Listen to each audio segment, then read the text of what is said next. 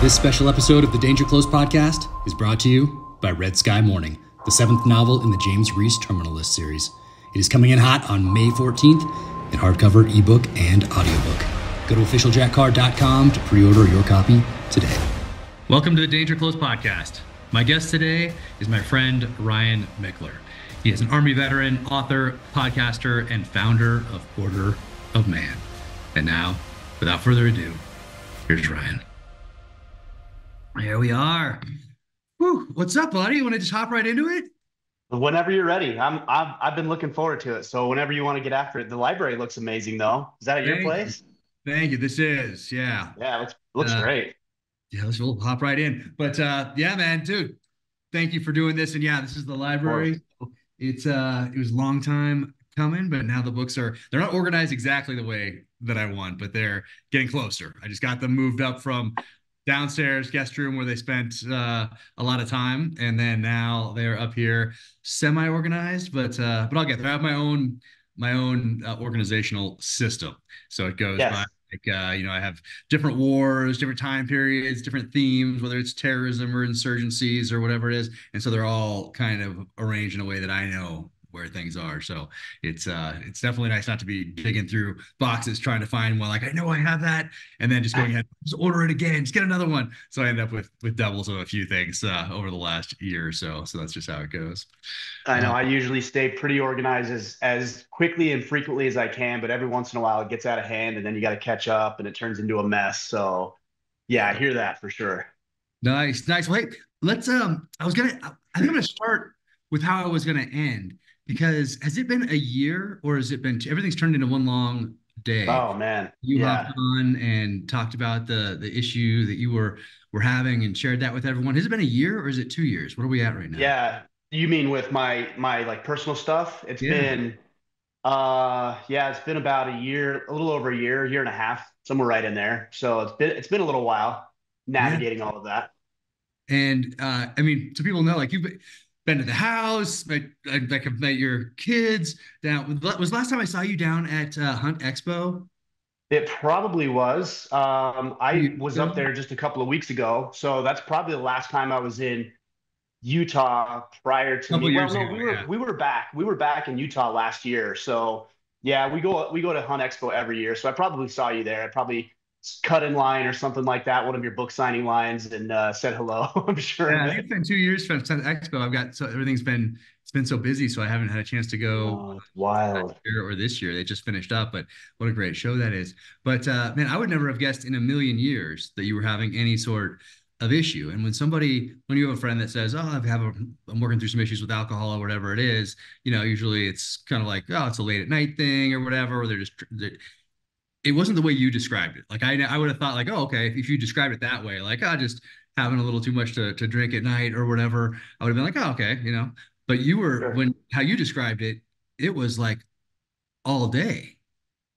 Yeah, I didn't actually think that I had an issue. I think that's one of the most deceitful things about alcohol, at least for me. I mean, I'm a pretty high achiever. I'm a hard charger, so you hear the term functional alcoholic. I'm not sure if I'm an alcoholic in the traditional sense, but it was a very easy outlet for me. So, but I was still doing fairly well. So I thought in my business, the business was humming. I thought things were good with the family dynamic. There was probably some things I identified that I could work on, that we could work on, but I didn't really think it was an issue until she said one morning, something. I don't remember exactly what she said because I already started drinking, but she said uh, something that made me say, "Wait, are you saying you want a divorce?"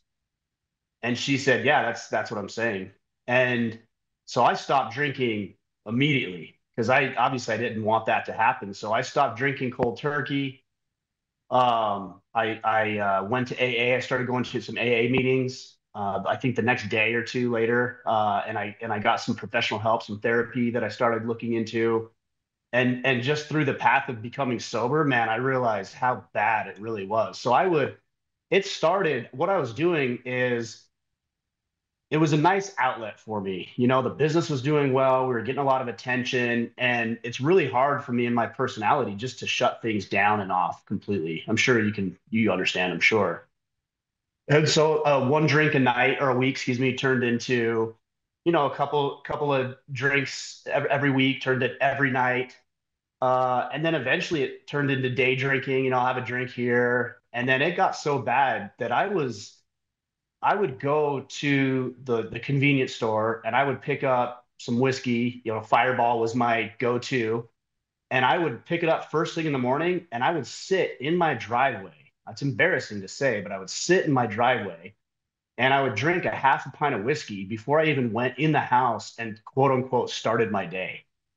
And so I was either 24/7, besides sleeping, I was either drinking, passed out, or hungover for, I would say it got really bad over the previous 2 to 3 months. So it was getting bad. And when I stopped drinking, it was interesting because I noticed and realized how much time I recovered. That was one of the first things I noticed. Like I was doing projects around the house and doing new things with the business, and I was looking at 4 to 5 hours additional per day of productive time that I had lost through the alcohol abuse. It was wild.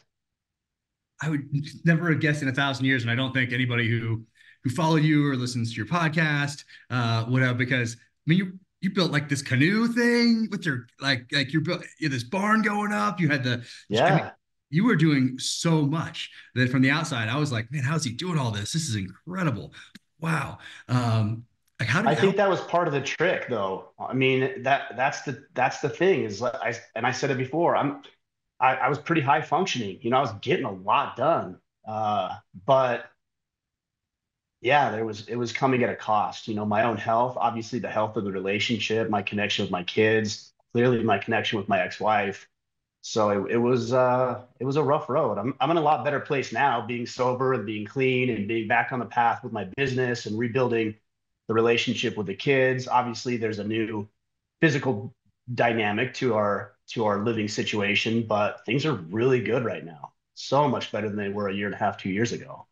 Yeah, geez. How was stopping cold turkey? Was that were there any issues with that, or were you just, was it one of those wake up call things and you're just done, or did you? I think the pain of what I was dealing with was so great that it wasn't an issue. And that's part of why I say I don't know that I'm an alcoholic in the traditional sense, because my body never really reacted poorly to stopping drinking. I know a lot of people deal with that. They have physical withdrawals, physical symptoms, illness, being lethargic, nauseous, like headaches. There's a lot of stuff that comes with it.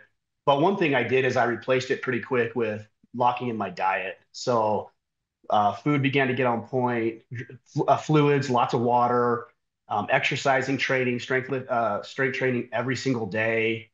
And fortunately, in a lot of ways, I didn't have any issue with just completely stopping. And the amount of alcohol that I was consuming was staggering. It really was, looking back at it now. But how are you training? I mean, you were getting after it still, and you were Yeah, doing but jiu-jitsu, and you were. I mean, how are you doing that while you're drinking? I would actually go. I remember going to CrossFit drunk. Like I would go to CrossFit and I would do it drunk. I Wow. don't I don't know I don't know how I was doing that. I mean, I probably wasn't doing it to the degree that I could have, right? If I would have been clean and sober and healthy, but I was still trying to get after it. Yeah, so I think part of the thing that contributed too is I was doing a lot of jujitsu. I was doing 3, 4 days a week for months and months and months at a time, and then I got injured.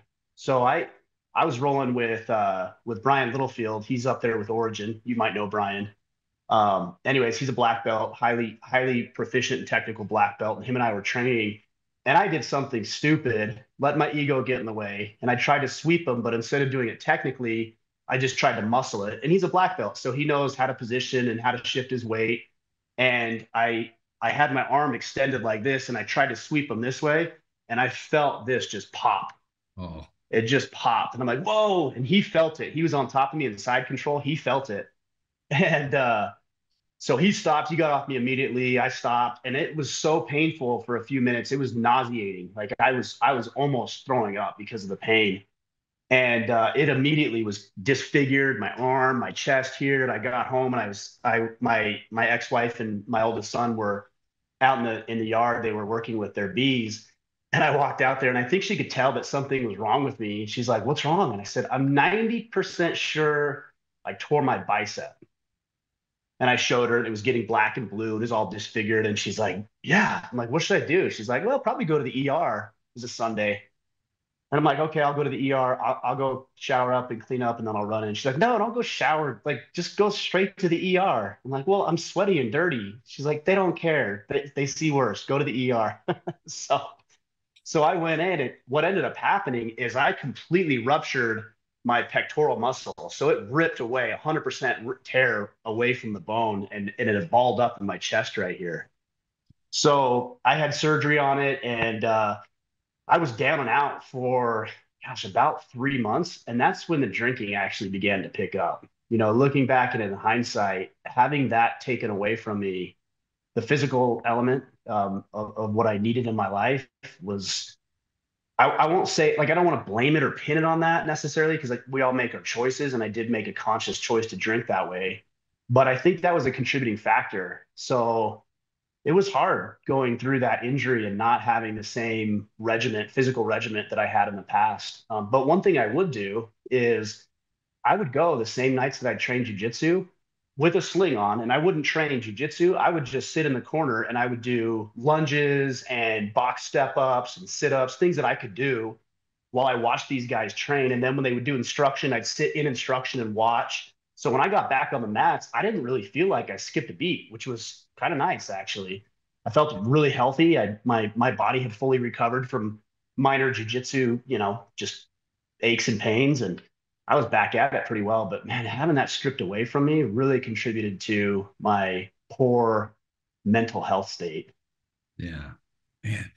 What did anybody along that during that time frame or before tell you? Hey, buddy, are you doing all right? Because you always seemed like so with it, like all Yeah, across the board. I hid that pretty well. So there was a few people who knew, because after this whole thing went down and I was talking with friends and people close to me about what was going on in my life with the pending divorce and overcoming alcoholism. Um, I remember telling a couple of people, and they said, "Yeah, we know. We know." I'm like, "Wait, what?" They knew. And I had thought I was hiding it, right? But I really wasn't hiding it from anybody, not my wife, not my kids, and apparently not my close friends either. But that, I was a little frustrated with that actually. I was like, "Wait, you knew and you didn't say anything?" And the prevailing reason was, "Yeah, I didn't know how to bring it up, or I didn't want to make it awkward or uncomfortable." And I'm not pinning this on anybody who knew who wouldn't tell me. It's not their responsibility to make sure I'm sober. But man, if you've got somebody who's struggling and something's going on, or you feel like there's something going on, I feel like you should be willing to risk the friendship to do the right thing. And that's when you have a real deep, meaningful friendship, is somebody's willing to put that friendship on the line because they care about you enough that they're willing to get in your face a little bit to some degree, and say what needs to be said, do what needs to be done. So yeah, there were some people who knew that I wish they would have said something. I don't fault them. I don't blame them. It's my responsibility. It's just given me a perspective that when I see somebody who's struggling, I had a friend just yesterday, in fact. I was on a call with him and I could tell he was a little bit off, and I brushed it under the rug and didn't think much about it. And then later that afternoon, I was like, man, he didn't seem like his normal self. So I just sent him a text. I'm like, "Hey, you didn't seem right today. What's going on?" And he shared a story with me about some challenging circumstances with a friend, and what a friend's dealing with. And obviously, I won't get into the specifics, but yeah, he was having a hard go at it. And I was glad that I was able to reach out to him, and glad I listened to my intuition. And I think that's what we all ought to be doing as friends, is look after each other and say what needs to be said. What did those people notice when you did tell them and they said, yeah, we knew something was off? What did they notice that was off? Well, I mean, part of it was they could smell the alcohol on me, you Uh, know. I guess. So yeah, that's a big issue. But also I was getting really negative, really angry. I think that's what was happening more than anything. And the change of my personality. I got really short-tempered, really angry, really bitter, really contentious. I would fight with people all day long on the internet about dumb things that is not worth fighting about. I would let little things rile me up. My patience was diminished. I was just a very irritable person, very angry person. And I didn't have control over my emotions the way that, I do when I'm sober, the way most of us do when we're sober and clear and level-headed. So that's Mhm. how it manifests for me. I just became very bitter and contentious. And they noticed that because I was always wanting to fight or pick fights or debate or argue about who knows what. Really? What did you get in the Mhm. comment section of your Instagram or Twitter or whatever, X? Yeah. Is that what you were doing on your own or on other people's? Mostly on my own, because what I talk about sometimes is I don't think it's controversial, but apparently it is. So, I talk about what it means to be a good man. And so, of course, there's a lot of differing opinions about that. So people would say things, and rather than give somebody the benefit of the doubt or answer a sincere question that maybe they had, I jump to the worst case scenario. Like this person's questioning me or questioning my integrity or wanting to fight with me. So I'm gonna dig in my heels and fight with them. And it was just what a waste of time. I mean, it's such a tremendous waste of time and resources. Yeah, I was just thinking about that the other day because I go in and I try to go into my comments and thank people that go in and say, "Hey, I love the book or the show or whatever," and I always like to thank them for investing that time and whether it's watching this podcast or listening to it or watching the show, reading the book, listening to the book, whatever it is. So I like to go in there and do that. But when you do that, you also see the crazy comments, you see all the negative stuff.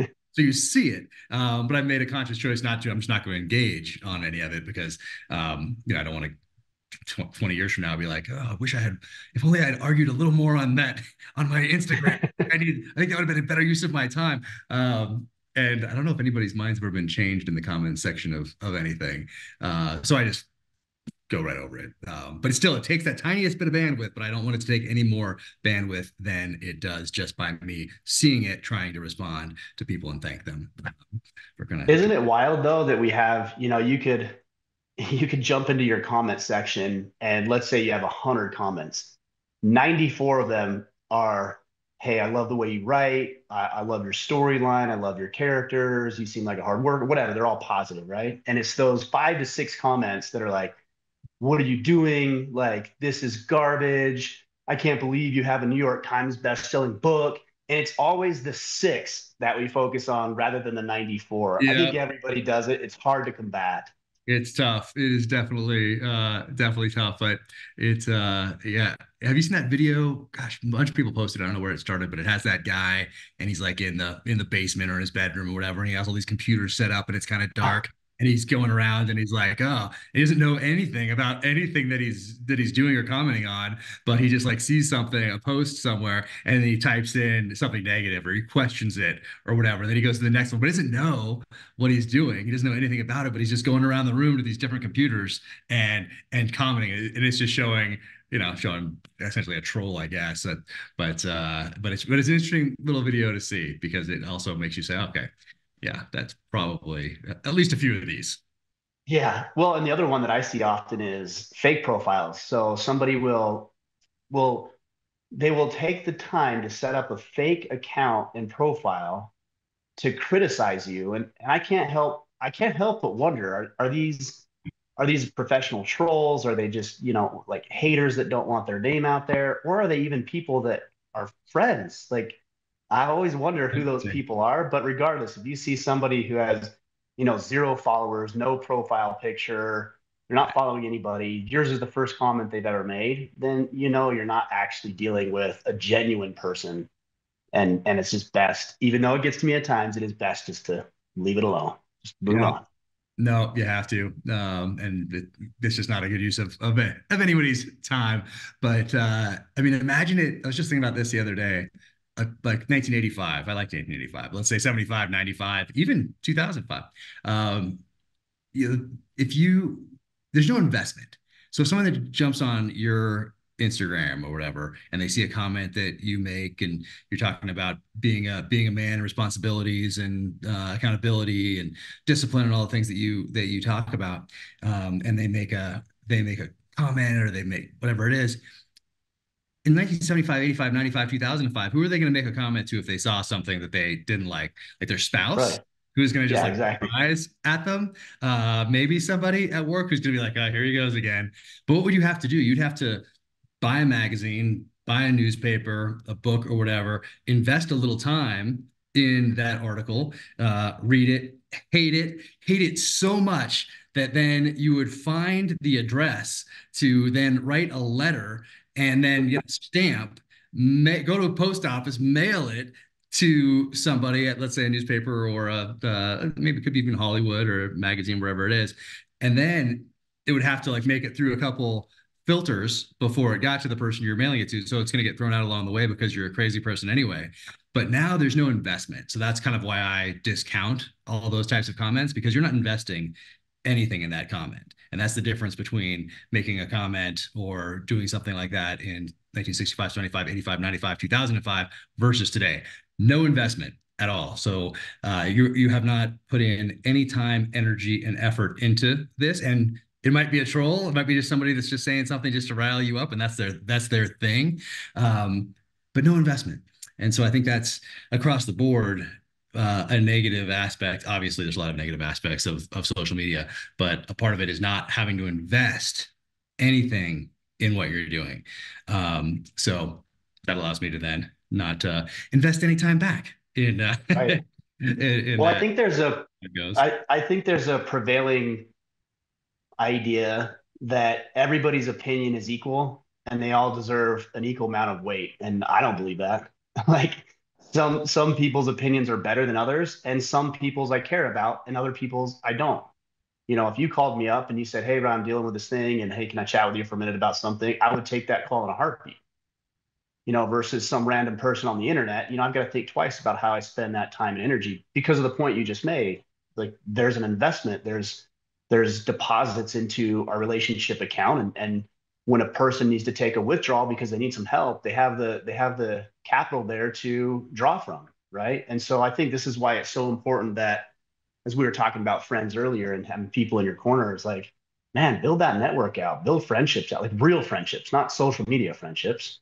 If you can connect with people face to face, rub shoulders, do something challenging together, deposit into their, you know, that relationship bank account, there might come a point in time where you could actually use some help and need some assistance. And you'll have the investment into that relationship that makes it a no-brainer for somebody else to invest in you. Well, speaking of how you got to this spot where you have people jumping into your comments and that sort of thing, what was the path into starting Order of Man and path into the military? How old were you when you went in? I was 17 when I joined the military. I was still a senior in high school. Dang. So I joined the National Guard. Me and two of my buddies from high school. I wish that I could tell you I was like, you know, I always wanted to be a soldier, and I wanted to serve my country. I wish I had something cool like that to say. I just didn't have anything else to do, honestly. I mean, that's what it was. I didn't have a path. I didn't know what I was going to do. I was pretty good at sports. I was decent at school. I had an academic scholarship in college that I took advantage of for half a semester before I botched that one. But yeah, I joined when I was 17. I was a senior in high school. Did a little bit of college right after high school. Before basic training, I went to Fort Sill in Oklahoma. That's an artillery school out there. So we were an artillery unit. So did the National Guard thing. Really enjoyed it. We worked with the 2002 Olympics in Salt Lake. I was up there for 30, 45 days doing that. And then in 2003, yeah, 2003, we got activated to go to Iraq, and we were in Fort Carson. Yeah, Fort Carson, doing our workup, preparing to go to Iraq. And I remember standing in the line at the chow hall, and as I was standing in that line, I saw that video. I think it was in Baghdad, that famous video where they're pulling the statue of Saddam Hussein down. Do you remember which one I'm talking Yeah. about? Yep. I remember watching that as we were supposed to deploy maybe a week or so after that. And about a week before we were meant to deploy, we got stood down. They said, "Hey, you're not going to do that anymore. You're going to go train ROTC cadets in Fort Lewis in Washington." It's a big change, You're clearly. like, don't they have any other Army people up in Fort Lewis? Yeah, I was like, "This is strange, but okay." So I don't know what happened. I don't know if they didn't need us anymore, and you know our command wanted to do something instead. Because at that point I much rather would have gone home, you know, and got back to my life and things like this. But we went out to Fort Lewis, and that was really good duty, actually. We did like 3 days on, 3 or 4 days off. So I'd go watch the Seahawks and the Mariners play because I think we're about an hour and a half south or so of Seattle. And so got up into Canada a little bit here and there. And then in 2005, we were activated again. And this time we went to, let's see, where were we? Camp Shelby in Mississippi, and ended up going to Ramadi in 2005. So spent 6 months stateside training, and then did a year deployment in Ramadi 2005 into halfway into 2006, and then I was out of service after that. No kidding. I forget if we talked about this before, but we were there at the same time then. Yeah. Yeah, we were. Yeah, Bob Yeah. Ramadi. Yeah. Oh, wow. That's Yeah, it's wild. interesting to hear you talk about it and Jocko talk about, Blue Diamond and Habanaya and all these areas that, I'm obviously very intimately familiar with because we were there about the same time. Yeah, we might have been in the same chow hall because we always came Probably. across the base because ours had what were those things called? What were the not sea, it's not sea rat? What are they called when they come in the just warmed up from a chow hall elsewhere and they bring them in the like essentially coolers to keep them Oh, warm? I don't know. I don't know. That's called something. Anyway, so that's what we had over on our side. So of course it would come and Okay. be, not warm. You're spending 6 months there or whatever. So most of the time we would Yeah. come across space and go to one of the actual chow halls somewhere else when we could The anyway. chow hall was pretty good. I Yeah, it remember the wasn't bad. people there because they were contractors. I think if I remember right, most of them were probably from India or somewhere, but they were contractors. And I remember one of the funniest things I saw is it was Christmas time and I came into the chow hall and they had this big, huge like block of butter. It was a massive block of butter and they had carved it into baby Jesus. It was hilarious and also very talented, whoever did that. It looked pretty good. No kidding. Yeah, If I saw something like that, it's been blocked from my memory. Uh, well, what was your guys' mission when you were there? Were you clear on what you were doing? Yeah, well, we had three. Our unit had three missions. So we had a patrolling mission, clearing houses, that sort of thing. We had a counterfire mission, which is what we were trying to do. I mean, we're an artillery unit, so we were shooting the paladin. But we had a very, very small counterfire mission. One of the most frustrating things is your rules of engagement. And one of the things that was frustrating to me, anyways, and a lot of the guys, is that we actually had to wait for confirmed impact into our base before we were allowed to counterfire. And then, Hmm. of course, you can't counterfire it within a certain distance of civilian buildings. So these guys would roll up in their. You remember those little Toyota pickups they had? They'd Oh roll yeah. up in yeah, I'm sure you're intimately familiar with that, but they'd roll up in these Toyotas, lob some rockets or mortars out from behind their Toyota while they're bumped up next to a civilian building, and then they'd lob it and then they'd leave. So we had the capacity to neutralize a lot of those threats pretty aggressively, but with those rules of engagement, we just weren't allowed to do that. It was very frustrating. And then the other tier of our operation and mission was base defense, which is where I spent the bulk of my time. So we would have the observation post, call threats in. We'd have a QRF or quick reactionary force on standby, and then it was my job to assess whatever that threat was and figure out how we were going to respond to that threat, whether it was send the QRF or counterfire mission or nothing in some cases. So that's mostly what I did while we were there. But man, there wasn't a day that went by where we didn't get hit with a rocket and or mortar on that base. It was pretty wild, you know.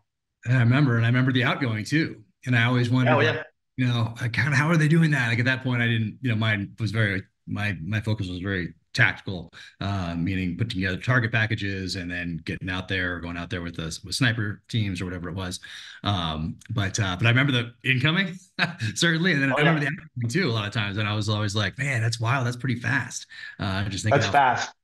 yeah, I don't Yeah, remember we if could pick it up was, those incoming rounds pretty quickly yeah, and respond. I mean, in a lot of cases, we had the capacity to pick up an incoming rocket or mortar, depending on where the target was, counterfire, and hit the target before the original uh, rocket or mortar or whatever it may be even landed initially. So like we had the capacity to do this, and our guys were very well qualified to make it a successful mission. I mean, we didn't lose we didn't lose a single person. We had one colonel who was attached. Was he a colonel or a major? He may have been a major. Gosh, I can't remember now. It seems like it's been almost 20 years. Uh, but yeah, we were. You remember the glass factory? What was I remember the name, and remind me though. Was that Yeah. So well, there. it was a location out there, right? Yeah, we just called it the glass factory, and it was just right attached to it. If I remember right, like the southeast side of our base. Okay. And I mean, it was butted up right against our base. And part of what some of our guys were doing is they would go out and they would recruit Iraqi civilians into their police force. So there was a recruiting component of this, and we had a softball field on the base, and so I'd play softball with the guys. And one of my guys that I play softball with, and a really good friend, Braxton McCoy, we'd been playing softball. The next day, he went on this mission to recruit police, Iraqi civilians for their police force. And yeah, they were out there, and somebody walked in with a vest full of ball bearings and blew himself up, and took our colonel that was attached to our unit took one just right at the base of his skull. And he was up kind of directing traffic and trying to make sense of the chaos, and he ended up keeling over and man passed away. Braxton took shrapnel in shattered both of his legs, both of his arms. He still got the chest plates, and he's got the fragments in his chest plate still. And so he went home, man. He was the first one to greet us on the plane when we got back stateside, which is really cool. But he wrote a really good book called The Glass Factory that kind of outlines and documents his story. In fact, he was on Jocko's podcast and talked about it. But yeah, it was a wild time. It was a wild, wild time. This special episode of the Danger Close podcast is brought to you by Red Sky Morning, the 7th novel in the James Reese Terminalist series. It is coming in hot on May 14th in hardcover, ebook, and audiobook. Go to officialjackcar.com to pre-order your copy today.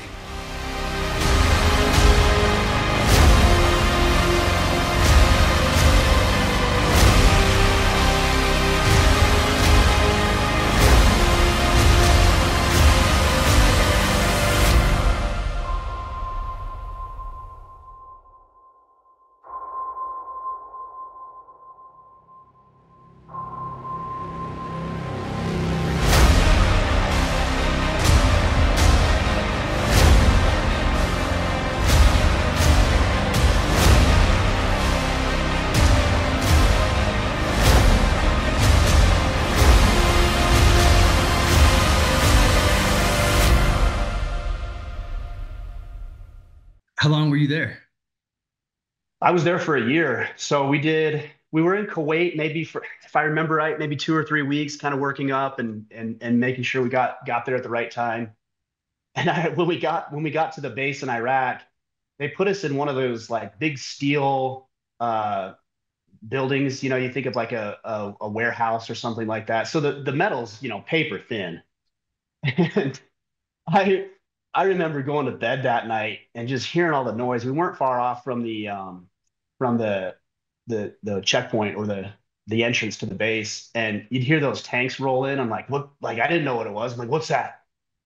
But yeah, we had rockets and mortars land that night. I remember waking up the next day and went into the office where I'd be working, and there was big shell with it peeled back like a banana peel that had landed, not several hundred yards from where I was sleeping that night. It was so wild to be in this environment, and it's especially for somebody like me and the guys that I was with. Like, we're National Guardsmen, so we're training for domestic things, whether it's riots or emergency disasters, things like that. I mean, yes, we are part of the military, but it isn't our daily life. Our daily life is, I had a financial planning practice. Actually, I was doing retail at the time. Other people were school teachers, and then to be thrust into that environment was stressful to say the least.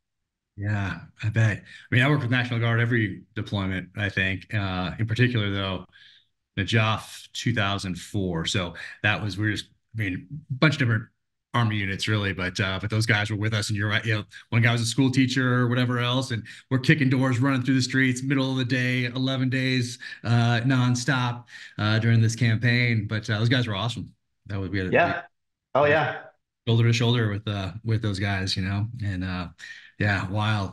What did you take away from that experience when you got back? Were you like, hey, I want to do this. I want to do this some more. Or were you like, I am done with that? I I don't know if I was either. You know, my enlistment time was up, so I had like a 6-2 contract, so six active years, 2 inactive years is how my contract was listed, and so my quote unquote inactive years were spent in Iraq. That's because I think I was 6.5, 6 years into service or something, and I hadn't taken my inactive time yet, and so right before I was about to, we got activated. So I did my inactive years in Iraq. But yeah, I mean, my enlistment expired, if I remember correctly, either while we were in Iraq or very soon thereafter. And I think we had a 90-day stop loss where we couldn't get out after something, if I remember correctly. Stop loss. Once I that haven't thought about expired, that. what's that? Stop loss. I haven't thought about that in a while. Yep, Yeah. yep. Fix. I remembered it because I was like, yeah, I think I'm done here. You know, they're like, no, you're not done yet. You got 90 more days. I'm like, okay, I can do 90 days. But you know, I was really proud of my service. I'm really grateful for the opportunity. I man, I saw some rough things. Probably not to the degree that you have, and I don't compare myself and my experience to somebody like you or other people who have done and seen, you know, much more difficult things than I did. But still, that is something I experienced, and it was hard in a lot of ways. Like it was hard to know that. I remember when I walked into the place that I'd be spending a lot of time there. There was 14 pictures on the wall of young soldiers, and I asked the captain there. I said, "Hey, you know, who are these people?" And he said, "Well, those are the soldiers that we've lost this year." And that was a really sobering moment for me. It's like, oh man, we're replacing this unit. They lost 14 guys in their year deployment. Um, you know, like it's likely that not all of us are going to come home based on based on this and our mission and what we're doing here and how dangerous Ramadi was at the time, as you know. Yeah. Uh, so that was very sobering. And then you know, fortunately, we all came home. But I think about those men and women who, you know, their moms, their dads, their brothers, their siblings, those people could have, you know, invented new products. They could have cured illnesses. They could have just, you know, tucked their kids into bed and raised good kids. I mean, there's gosh. So to know that we don't have those people, it was hard to. It was. I'm trying to be really honest about this. It was hard for me to be in Iraq and not really know if we should be there, and then also to feel like whether this is true or not, the way that I felt was, why are we here doing what these people should do for themselves? And I think there were a lot of civilian Iraqis that were, you know, we recruited these people to the police force. We had interpreters that were literally risking not only their lives, but their families' lives to be part of this. So I think we can debate as to whether or not we should have been there, but there was a lot of good that came from it. But still, there was a lot of things that I wrestled with. Should we be here? Why are we doing these people's work? You know, I think that a lot actually with a lot of foreign conflict. And again, I'm probably not nearly as versed and well researched as you are on these things. But man, it's really hard for me to reconcile sending our sons and daughters to a place that I can't figure out if this is actually something virtuous, something righteous, something that's in America's best interest. That's a hard one for me to grapple with and reconcile at times. Yeah, no, I completely understand. And for me, it's also thinking about those senior level leaders and all the things they said in front of Congress for essentially 20 years about progress and just needing more funds and just the same keywords over and over again. Um, that's a tough one. Yeah. So when you come back, what do you do when you get back, and what's the path to Order of Man? Yeah, so I was doing retail before I went to Iraq, and I was managing a clothing store of all things in Southern California with my new bride at the time. We were married for 6 months when I got activated, so that was interesting. It was rough getting back actually with between us, like we both would admit, like it I'm surprised it lasted as long as it did, especially coming back from Iraq, because we had a hard time. I mean, we were both selfish. And I'm not saying that in a negative way. Like, I was worried about my job, keeping our guys alive. She was worried about schooling and the things that she had going on at home. And then we come back and it's like, oh, congratulations, you're married. Wait, what? Like, it was weird, you know? So that was hard. But what I did is I realized that I didn't want to do retail. So when I was in Iraq, I actually took some study materials with me, and guys were watching, you know, full seasons of 24 and watching movies and things. And there's nothing wrong with some entertainment and just like unwinding, decompressing. But I actually spent a lot of time studying, and I actually studied for my insurance and investment licenses. So when I got back from Iraq, I did a few odds and ends here and there. I did some construction. I did some heating and air. I got into electrical a little bit, and then I realized, you know, I don't really want to go this route. So I started pursuing my financial planning career a little bit more aggressively because I had all the licenses. I completed them right when I got back from Iraq, and I did that, and ended up starting my own registered investment advisory firm. And the way that I got to Order of Man is I had this idea. I'm gonna start a podcast for my financial planning practice, and I called it Wealth Anatomy. And I'm like, I'll just do it. It's interesting. It sounds fun. This would have been in 2014, maybe, that I started the podcast. And I realized, oh, I love this. I love this medium of having conversations like this and interacting and talking with interesting people. But at that point, eight or so years, 8, 9 years into my financial planning practice, I thought to myself, I don't want to have the same like investment conversation. I don't want to do that anymore. So I decided that I would start Order of Man, which the goal was just to talk with interesting guys that I was inspired by so I could be a better father, be a better husband, be a better business owner, be a better man in general. And the thing just took off. I mean, almost overnight. This was in 2015, you know, and here we are 9 years later. In March, the end of March will be 9 years. Oh, And man, just to see how much it's grown and how many people it's impacted, and the highs and lows of my own life and the things that I've done right, a lot of things I've done wrong, and just being on the path, like this has been such a rewarding experience. And we're still growing, you know, we're still evolving and trying to figure out how to impact and touch and reach more men and what they need, what I need. I mean, I kind of feel like I'm solving my own problems and allowing other people to see how I do it. So when somebody says, you know, especially as I was going through all my own personal issues, and I got called a hypocrite a lot, and you know, there was some fallout for that. And I don't, I see that if I'm looking at it objectively, like, yeah, if I was listening to a guy, I would question that too. But I have always tried to be honest and never present myself as knowing everything or having this manliness thing figured out. It's just something I'm trying to learn. So when I fall, you know, it's like take your licks, learn what you need to learn to get back up and get back in it. And that's about where I am in my life right now. And I hope people see it as maybe a little bit of a call to action or inspiration that they can do the same thing regardless of, you know, their relationship status or their financial status or their current health condition, that they can get back up, dust themselves off, and get back into the game. yeah, man. So I mean, you're so good at it, the podcast, and I forget how we I first got appreciate it. connected, whether it was like on so it might have been on social. I forget how we first connected, or somebody connected us, or we just kind of, so maybe the algorithm connected us, who knows, because it was early. I don't know. The first It was right as you were writing your first book, I podcast I think. did, yeah, you were the first, Yeah. one of the first interviews that I did, I think. I mean, it was in the first year. Yeah, it was because I remember I think somebody introduced us, and I came up to your home. You invited me to your home, which I will always remember that. So I came up, and Trevor did a podcast with us too. Was there at the same time. We were like, we're shooting bows, or like Yeah, what I was doing with Trevor, but we were there together. And then yeah. So Trevor did one too. yeah, Trevor that was Thompson. fun. And then before I left, you said, "Hey, I got something for you," and I was like, "Oh, okay." And you went out to your freezer. I don't know if you remember this, and you grabbed some elk, and I think it was maybe from, was it the elk that your daughter shot?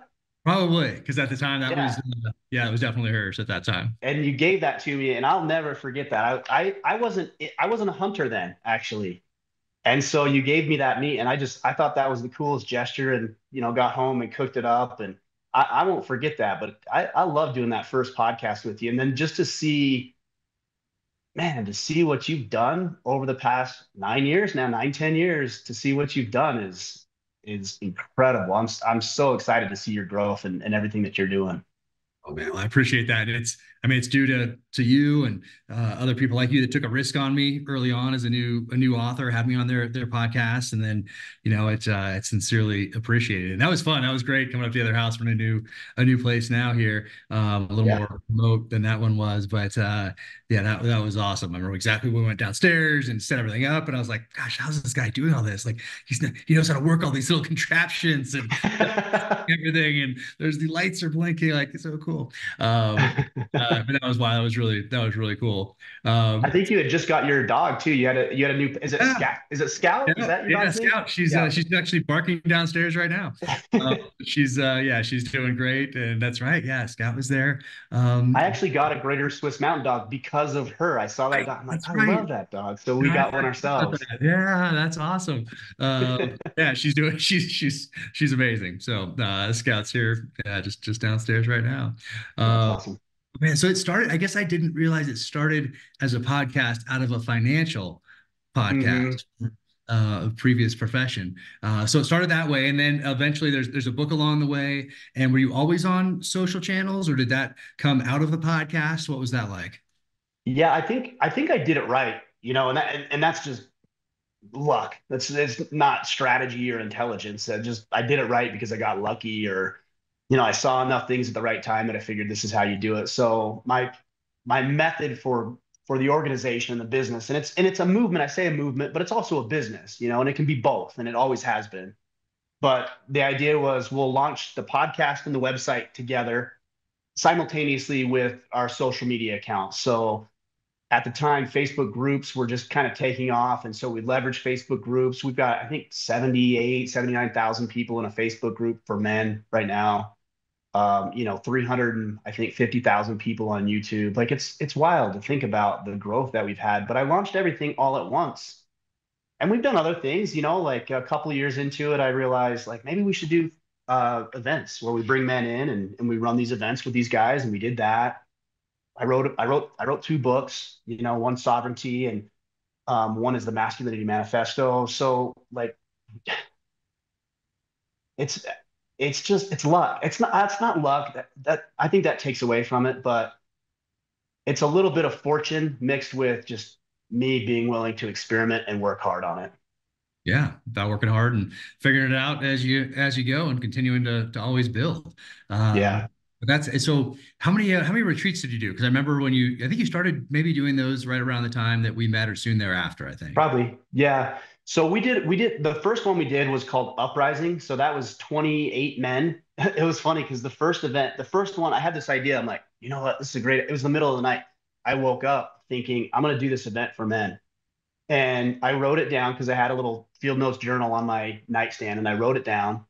And the next morning I woke up still excited about it. And I thought, well, let me look at places in southern Utah. This is where I was at the time and found a really cool location. Called the guy up. I'm like, here's the dates I want. He's like, great. This is how much the deposit is. So I sent him a check or whatever and made the deposit.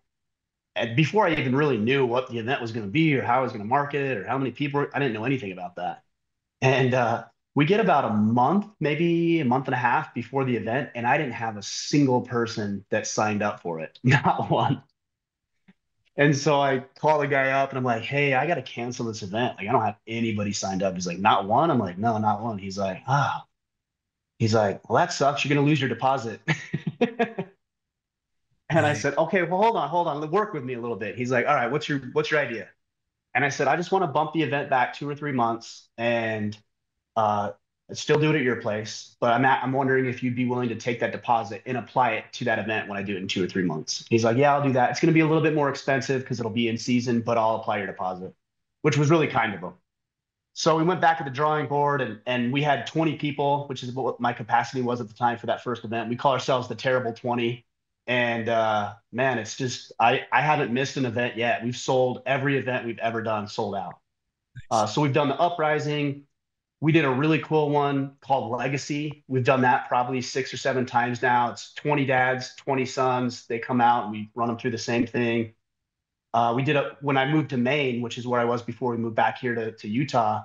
I had what we call the main event. So I had 120 guys out there on my 50-acre property. I refurbished and re-outfitted the barn. I had the cool thing about the barn is on the second deck of the barn, I bought, let's see, 20 bunk beds. So I had 40 mattresses. So when the dads would come out with their boys, they would get their linens just like you would think of in, the Army or Navy or whatever it might be. They'd get their linens, they'd get their bunk assignment, and then they would sleep in the barn for the 3.5 days, and we'd run the events in town and on our property. Man, we've had so much fun. I do it because I enjoy it. Like I want to be with these guys. I want to do fun stuff. I want to do jujitsu. I want to blow things up. I want to learn how to shoot better. If I can include these other guys in it, man, that's what we're gonna do. So it's been really cool. Really cool. Man. And so how was the main experience? And we out there for three years or so? Just about 4 years. Yeah. Like, I mean, I love I Maine. loved it. I've only been there I once, loved it. but I mean, and when I was back there, because you saw I was back there, you texted me, and it was in and out real quick. Um, Yeah. God, what a good spot! What a beautiful spot that is. It's God, amazing. It is amazing. The place that I had was on 50 acres and this home built in 1912, and of course had the 2,500 square foot barn attached to it, and lakes everywhere you look, and good friends with Pete Roberts and Brian Littlefield and the entire crew um, over at Origin. Yeah, you got to put up with the winters, but that never really seemed to bother me. I'd get out there and plow my driveway, and we'd play in the snow, and it was cold, but we loved it. We had a really good, it was a good experience all in all. yeah. Would you have stayed there if you guys hadn't split up? Probably we would have stayed, but now that I'm back in Utah, I'm really grateful I'm back in Utah. I think Maine was good. It was a new experience. Admittedly, there's a lot of bad memories as well, with just how everything went down because I didn't expect that. I thought I'd be with her for the rest of my life. Like that was my goal, and that's what I advocate for actually. I still believe in marriage and I still believe in the nuclear family. And in different circumstances, I would like to think I'd still be in that position, but I'm not. That's the reality of it. So as much as I enjoyed the experience, there's some baggage associated with it. And Utah's amazing. It just is. It's a little different down here than it is where you're at in northern Utah. But gosh, the sun and the outdoor activities. And I've taken up this year skiing, and I'm going to start mountain biking. Of course, we're right at the base. I'm looking at almost right here, Zion National Park. Like it's just you can't. And the people here are great. Like I love Utah, so I'm really grateful to be back. Nice. That's awesome. It's good for the kids too. That was the most important thing. Is my ex and I were navigating this divorce. Is she loves the kids. She's a great mother. I'm a good dad most of the time. So it was really important that we looked after the kids. And I think being back here was the best decision for our kids. Family here, a lot of friends, they're grounded and rooted here. Maine was pretty rural, so we were kind of out on our own. Here we're in a small town, but everybody's close together. They've got a lot of good friendships. It's a better situation for the kids, which is important to both of us. Yeah. And do you regret at all being so honest about what you went through a year and a half ago? No, I don't regret it. I think you mean with the fallout or Yeah. what? Yeah. Yeah. No, I don't regret it. I wish I would have been maybe a little bit more forthright earlier, actually. I think that probably would have been the more honest thing to do, number one. But it may also have helped me get back on the path a little sooner too. Maybe before I, made had the circumstances change the way they did. So no, I don't regret it. In fact, I had fallout. Like, don't get me wrong. I mean, there was fallout. People were upset, rightfully so. And if I was in their shoes, I think I would be too. So I had some fallout. But I also, man, I wish I could show people how many messages and emails that I got. Not anything about me, like, oh, you're okay, you got this. It wasn't about that. It was, hey, Ryan, you know what, man? I've been struggling with alcohol myself. I'm gonna stop drinking. Or hey, you know what? Like my wife and I, like we're not good. Like we're not doing well. I got to change some things. And I think that I gave, in a way, a lot of people permission to be honest with their own shortcomings. And I hope that because I shared, I hope people stop drinking. I hope people work to salvage their marriages. And I hate to be, martyr is probably a strong word, but I hate the fact that, I had to go through that, but I'm also grateful that I've been able to use it in a powerful way for the betterment of the guys who tune into the podcast. And, it's been and look, it crossed my mind. Should I sell the business? Should I shut the door? Should I go do something else? That crossed my mind. Absolutely. Briefly, because I realized that there's a mission here and it's not about me. It's not the Ryan show. Like there's a mission and we got to stay true to the mission. And so let's get back up. Let's get back on course. And I think all in all, if I was dropped in the same set of circumstances as before, I think I'd play my cards the same way I did. And I feel good about that, at least. Yeah. And so podcast going forward, podcast doing events coming up. You have your social Yeah. channels. What's the future hold? If you look at 1 year out, 5 years out, 10 years out, what are you looking at? Yeah. So, I mean, obviously the podcast is still going forward. I really want to do a lot of, I want to increase the production quality of our podcast. And I think a lot of that will come as a result of doing more face-to-face conversations. These are good. This is good, but it's not a substitute for meeting face to face like you and I have actually done in the past. Yeah, yeah. You So get I'd some love elk to. out of it. You get some elk maybe, and Exact. a I scout. I've got moose in my freezer that I got to get to you because I've never forgotten. I'm like, he gave me. I owe him. I owe Oh, him wild game. So I've got some moose in my. And you see moose. Gosh, in the winter it seems like every week you see at your place. there's a lot up here. That's incredible, man. Those are. I've got ours hanging in the living room, but man, they are an incredible animal. My oldest son and I 2 years ago shot that in Maine. Anyways, I got a little sidetracked. We start talking about hunting and this sort of thing. Oh yeah. Oh Uh, yeah. no, but yeah, more face-to-face interviews. We do have an event coming up in May. It's already sold out. I mean, the events sell out. And then what I want to do is my goal in the next 2 to 3 years is to create the largest men's conference in the world. So in the fall, this year in the fall, we're going to be doing an event in just outside of St. Louis at a really, really cool property. You see a lot of these events and they do them at conference centers, convention centers, big, large hotels, that sort of thing. Nothing against that, but we want to put the order of man spin on it. And so we're doing it at a ranch that can facilitate up to 900 people. And I'm going to bring these guys in, bring great speakers in, add the physical activities and component of it, and just have a really good time. So we're going to make a big event this year, and hopefully it just continues to grow to the point where we have 5,000, 10,000 people, and we're filling stadiums with men who want to, improve themselves. That's the ultimate goal. So that's what I'll be working towards. And then always looking at ways, our mission is to equip men with the tools and resources they need to be better, whether it's in the realm of fatherhood or entrepreneurship or community leadership. So I'm always looking at ways that we can get the message out there. I'm looking for new tools and resources that guys need to facilitate that. Man, and we'll be as creative and wild and crazy as we need to be to fulfill that mission to give them the tools they need. Did you have a mission statement from the beginning, or did it morph over time, or what is for people listening and watching? What is the mission of Order of Man? Yeah, and that's really what it is. The mission is to equip men with the tools they need to thrive as husbands, fathers, business owners, and community leaders. That's my goal. I no, I didn't have.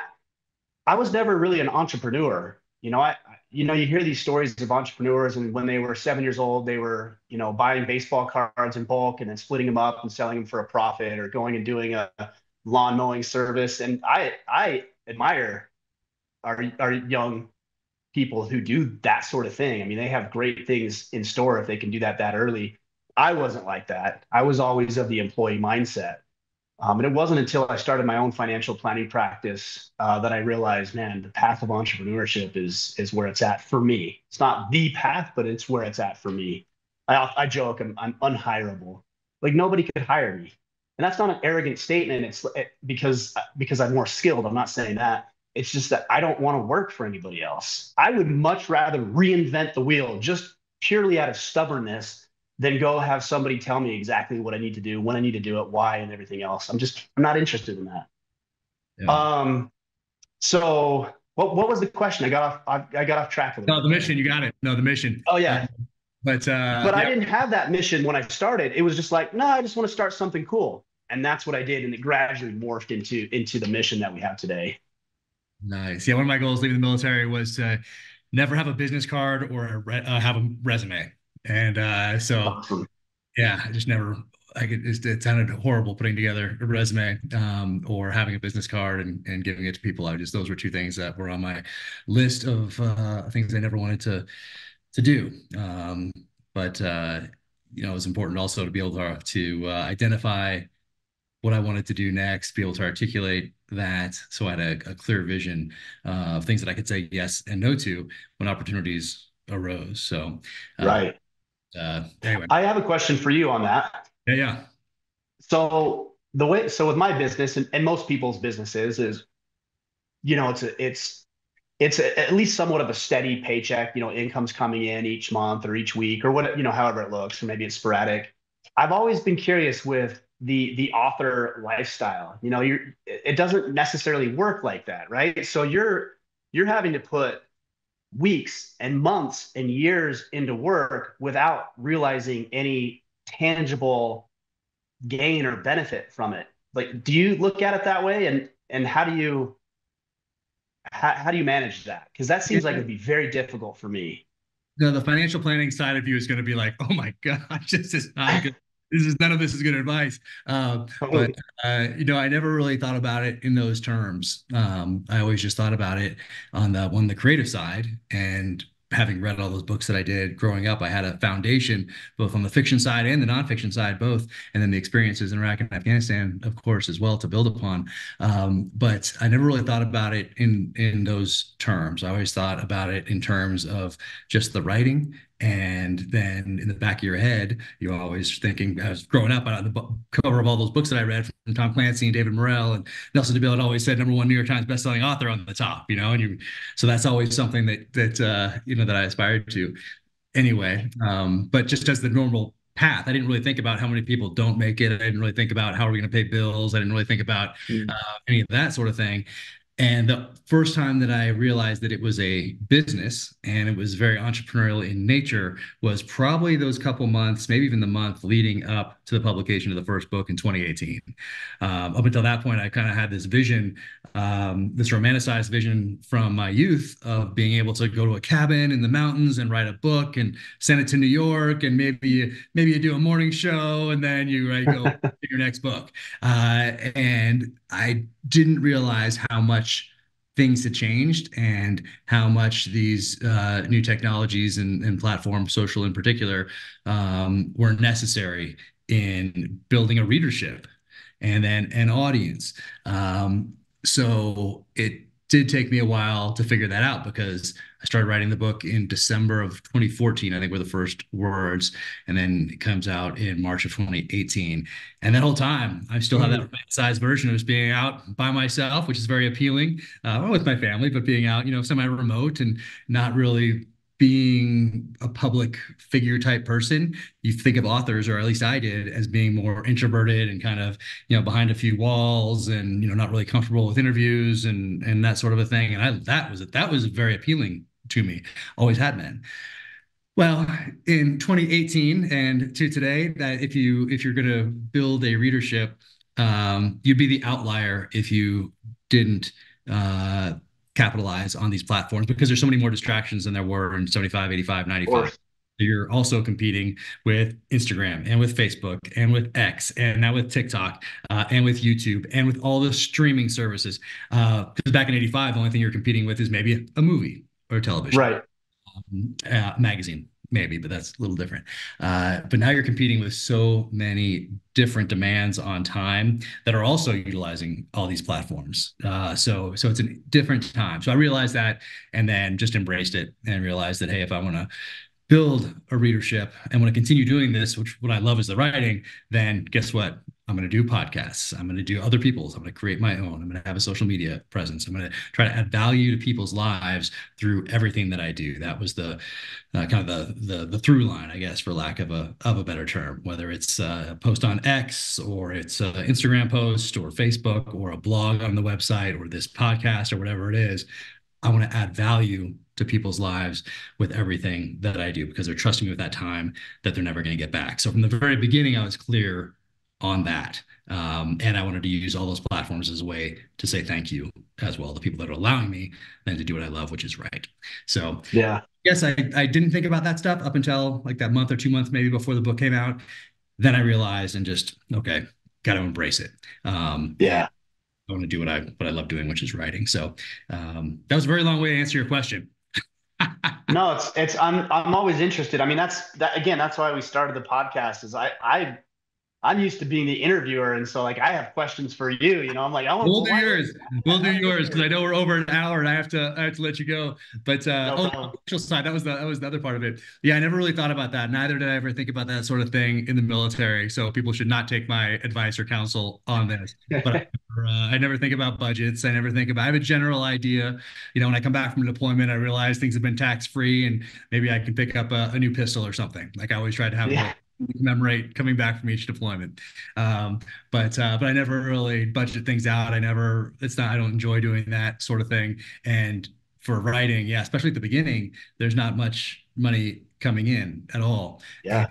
if you're going to build a business, people that build businesses, they get investors or whatever else. But I put essentially everything that came in back in.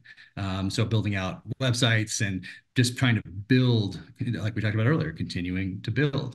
Part of that is reinvesting. So pretty much everything in those first couple of years went back in to the business to build out in subtle and not so subtle ways. So, but it comes in, yeah, in different stages, or the way they have it, the way publishing works. It comes in different buckets, I guess. But it is an interesting, I guess it's interesting, but I never pay attention to that sort of thing. I just focus on the writing. Anything that distracts me from the writing and going fully invested in that next sentence that I'm going to write, it's I don't think about it. So thank you to my wife if she's listening to this for handling all of that side of the house, on the financial side of the house. That's awesome. Yeah. Well, you're doing, and to see it on Prime now in the series and you have a new series, I think, coming, like it's awesome to see everything moving forward. I love to see it. I love when people succeed, and you've been a big inspiration for me too. So I appreciate that. Oh, thank you so much. Well, let's do yours. We'll do your podcast at some point, and we can go through Yes. all of those. And man, thank you for taking time today. And I apologize for taking so long. I've been meaning to, I wanted to, because this is Oh, also it's okay. it's a great excuse to talk to people that you want to talk to. That's one of the other things. Exactly. We're also busy. I mean, you're building something, I'm building something. There's all these different demands. The podcast really is an excuse to sit down and talk to people that you want to connect with. So it's Yeah.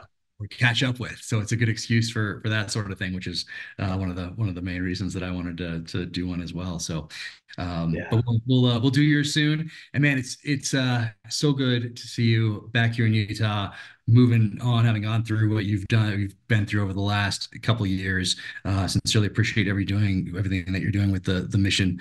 And man, crazy. Hopefully we can get together and share some moose or some elk meat here soon. Come on up to the house. We'll grill and do the podcast. We'll link up somewhere else along the way. Awesome. Sounds great. I appreciate you, man. Thanks for having me on today. It's been a good conversation. Absolutely. And one more, just so I don't mess it up later. What is it? Order of Man everywhere across the board? Where can people? Yep. Yeah, Order of Man is our website. I'm pretty active on my personal Instagram page is where I'm most active is at Ryan Michler, but everything else you'll find at Order of Man and you'll be able to track us down. No problem. Awesome. Very cool. All right. Thank you so much for taking the time, and hopefully I'll see you in person soon. Thanks, brother. Yeah, brother. Thank you for tuning in to the Danger Close podcast. To find out more about Ryan Michler, go to orderofman.com. You can also follow him on Instagram at Order of Man or at Ryan Michler. You can follow me at Jack Carr USA on the social channels. Officialjackcarr.com is the website. Click on shop in the upper right-hand corner for the merch. And if you enjoyed this conversation, be sure and leave a 5-star rating and review wherever you get your podcasts. Until the next time, take care out there. Stay safe. Be strong. Keep fighting. Think you know James Reese? Think again. Red Sky Morning is available on May 14th in hardcover, ebook, and audiobook. Everywhere books are sold. Will there be blood? Count on it.